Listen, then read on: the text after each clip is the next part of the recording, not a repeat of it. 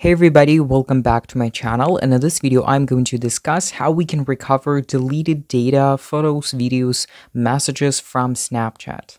If you're interested in this question, please keep watching this video until the end and don't forget to like, subscribe, and hit the bell button to get notifications about my new videos. Let's go.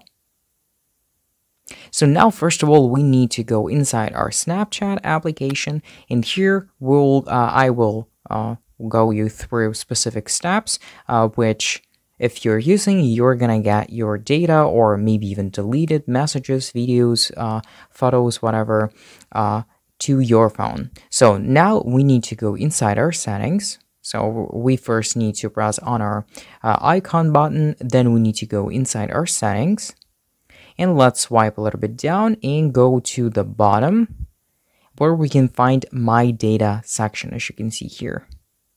Let's press on it, and here we're gonna discuss several things that Snapchat application actually provides for its users.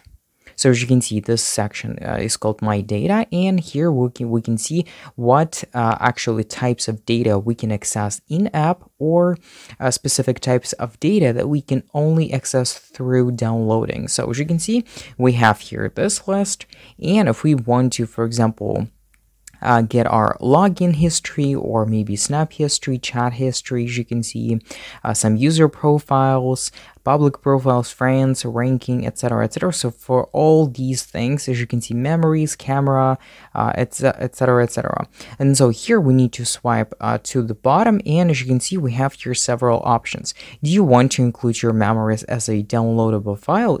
I usually suggest yes, and then we need to enter our email address and confirm our email address.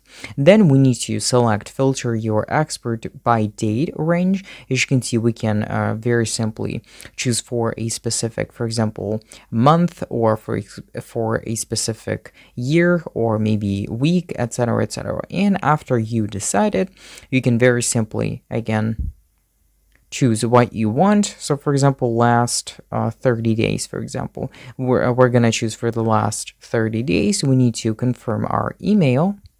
Let's do this. We confirmed our email, and then we just need to press on submit request, and after this, on your email address you will get this notification with message that will contain all your data that you wanted to access from your Snapchat.